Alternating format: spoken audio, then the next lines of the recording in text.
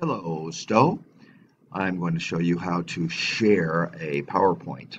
So when you're opening PowerPoint, you're going to go over here to File, tap File, Share, right there, Share.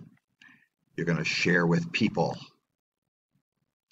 Load, takes a little bit of time. Wait patiently. You're going to send a link. Now, here is, you need to say that anybody with the link can see your PowerPoint. You do not want to allow editing. You don't want other people to change your work. So unclick that. So you got anyone. No, you don't allow editing.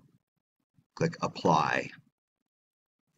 Now here you could put an email address, but that's a lot of work. So let's send it by way of Outlook. And it's going to open up your Outlook. That's your email. Doing that, you're going to use Outlook to send a link to your PowerPoint to Ms. Peterson and to Senor McCrite. So here it already has the two. So you can type in Peterson, P-E-T-E-R-S-O-N. Wait for it. Wait for it. Wait for it. There it says Abigail Peterson. Click on Abigail Peterson. Then do McCrite, M-C-C-R-I-G-H-T.